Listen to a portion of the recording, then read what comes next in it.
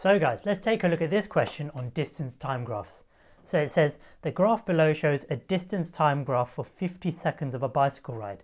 The gradient of the distance time graph gives the speed of the bicycle. Determine the speed of the bicycle. So they've told us, as we've learned already, the gradient on a distance time graph is the speed of the object. So here we're going to have to calculate the gradient to give us the speed in the answer here.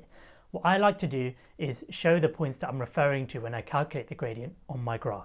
And because it's a straight line graph, you want to use as much of that gradient as possible. So I'm going to use the entire thing.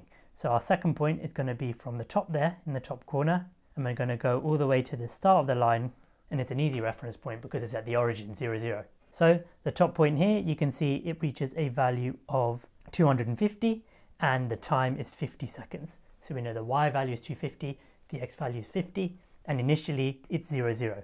So if I'm calculating the gradient, I'll put gradient equals, and then from maths you may remember it, but it's change in y over change in x. Now the change in y, or in this case the y-axis, referring to the distance, we can see the change in the distance is from 250 to 0. So I'm going to put 250 minus 0 at the top, and on the bottom we can see that the time goes from 50 to 0. So in the same way we're going to do the change in time as 50 minus 0. So 250 minus 0 equals 250, and 50 minus 0 equals 50. 250 divided by 50 gives us a value of 5.